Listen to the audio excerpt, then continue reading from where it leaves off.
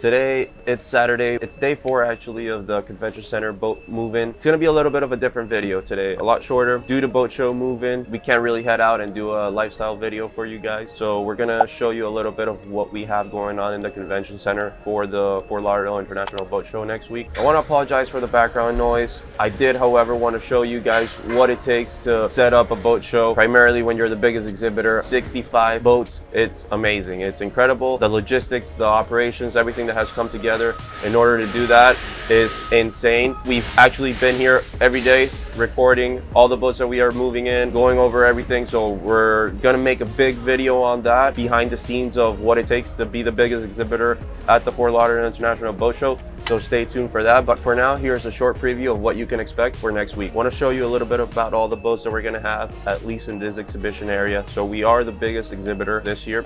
We have 65 boats in total, ranging from Axopar, Beneteau's, Antonio, our new flagship models, the Windies, which we actually have the SR44 right behind us. Very excited about that one, so stay tuned for that walkthrough video. Right now, we're sitting in the Axopar 37 Suntop. This is actually our new demo boat. So it's a 2022 37 with the Mediterranean package. We also have blue water boats, Starcraft pontoons, Starcraft deck boats, and Sailfish as well. Early next week, we'll have the North Star inflatables and the high field inflatables as well. So it's a pretty big display that we have. As you can see, this entire area behind us is ours, Nautical Ventures only. We also have a 40,000 gallon pool that is still getting filled up. That started getting filled up yesterday and it's still not all the way. So we have the Windy SR44 behind us. It's still shrink wrapped. It just arrived from the port over from Sweden. We also have still wrapped the SR28TC. So this is going to be a new boat. We actually plan on selling a lot of these over here in Florida, primarily to compete with the 28 Axopar